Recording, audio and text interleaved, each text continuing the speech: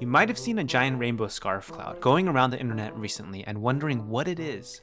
Well, that's a rainbow Pileus cloud, and today we're going to be taking a closer look at the science behind this amazing phenomenon.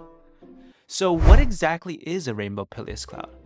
Pileus clouds are a type of cloud that can form on top of cumulonimbus clouds, the kind that produce thunderstorms. A pileus is a brimless felt cap that was worn in ancient Greece. They're called Pileus clouds because they look like a little cap that sits on top of the cumulonimbus. Pileus clouds are usually very short-lived, lasting only for a few minutes. But in that short time, they can produce some of the most stunning colors you'll ever see in the sky. So how do these clouds produce such beautiful colors? Well, it all has to do with the way sunlight interacts with water droplets. When sunlight hits a water droplet, some of the light is reflected off the surface of the droplet, but some of the light also passes through the surface of the droplet and is then refracted or bent as it passes through the water. This refracted light then exits the droplet and is once again reflected off the surface of the droplet. But this time, the light is reflected in a different direction than it was before. This process of reflection and refraction happens over and over again as the light passes through the water droplet. And each time it happens, the light is bent a little bit more. Eventually, the light reaches a point where it is bent so much that it is redirected back out of the droplet and into the air. And when this happens, we see the light as a color. The color we see depends on the wavelength of the light. Different wavelengths of light are bent by different amounts as they pass through a water droplet. So, different colors of light are refracted in different directions. Red light, for example, is bent less than blue light.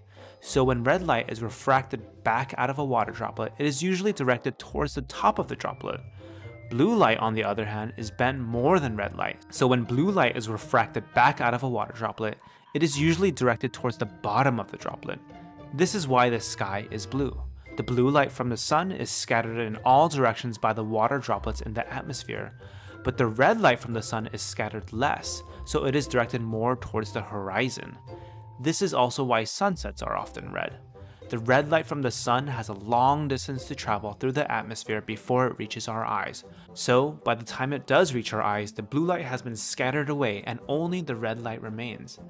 Now, back to rainbow Pileus clouds. These clouds form when warm air rises from the surface of the earth and mixes with cooler air in the atmosphere. As the warm air rises, it cools and the water vapor in the air condenses into water droplets. These water droplets are then carried up into the cumulonimbus cloud where they form the Pileus cloud. The colors in the Pileus cloud are produced in the same way as the colors in a rainbow.